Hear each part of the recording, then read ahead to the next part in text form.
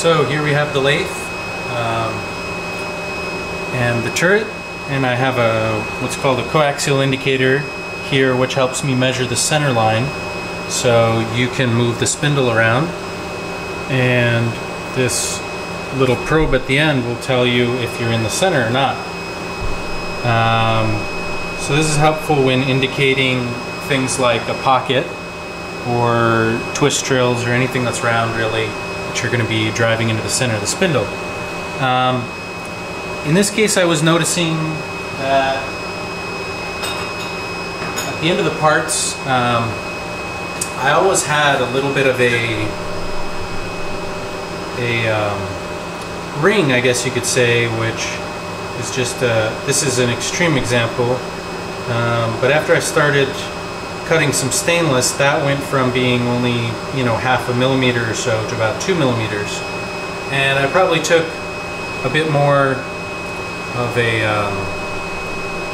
cut than I should have at a reduced feed rate.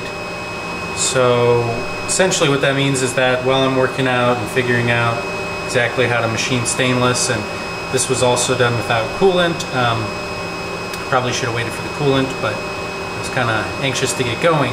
You can see here was a test part of the piston end, and it's looking pretty good. Again, just other than the nose profile here, which we want to get nice and smooth, the test cuts are coming out good. This thing's cutting stainless like a champ, but I did manage to knock my turret just a little bit out of alignment. So today's project was take all the tools out, indicate it up. This way, if we look in the x-axis, it's pretty easy to correct, because on the jog wheel here, our little pendant, we can select our different axis and then jog up and down, and you can see the difference that it makes. Right there, we went up in the positive direction by 0.6 millimeter, and now we've gone down by 0.2 and another 0.2, and now back to 0.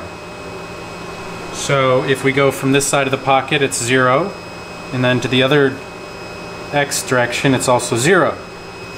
But towards the bed in this way, we had to basically true up the turret. So if you see the turret, and because we're on a slant bed, it's a little bit different than a flat bed would be, but essentially the turret had very, very slightly twisted. And this doesn't normally happen, but typically happens during a major crash. It would have gone out by quite a lot, or in this case, just by maybe rough handling with improper speed and feed, and turning down. Actually what it was is I turned down, I have a speed override knob here on the control system, and on stainless it's got to be calculated out and relatively has to be perfect. So what we had to do was just, again, today project is take out all the tools for the most part, indicate up the pockets, and then that'll make things like our part off tools and our basically anything in the turret that really needs to get to that center of, you know, for facing, cutting off a part. This is going to make it perfect. And right now you can see this indicator measures to, each mark is 0.0005 inches.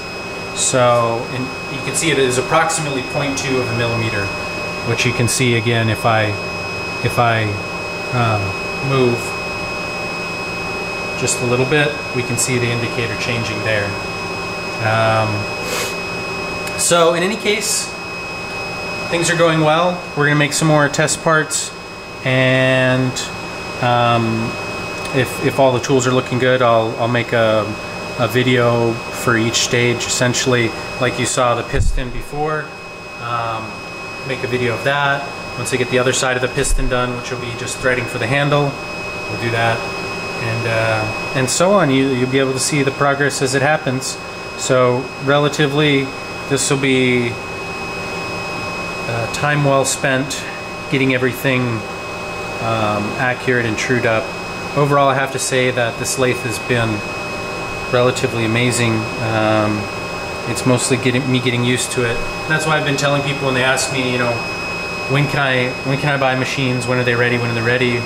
The real answer is they're ready whenever I feel that they're ready, and whenever the quality of the parts is up to my standard. I want to make them as good as I possibly can with this machine and in general with my skill, but more or less I will be tweaking the program as I go. I will be changing little parts here and there, little chamfers, very small things. They may not seem to really matter, but I think they will matter, you know, over time for fit and finish, and I'll be able to just give a lot higher quality of a product for relatively the same price. I don't plan on changing prices, and I plan to hopefully be able to start shipping machines still in less than a month. You know, it all depends on little bits, you know.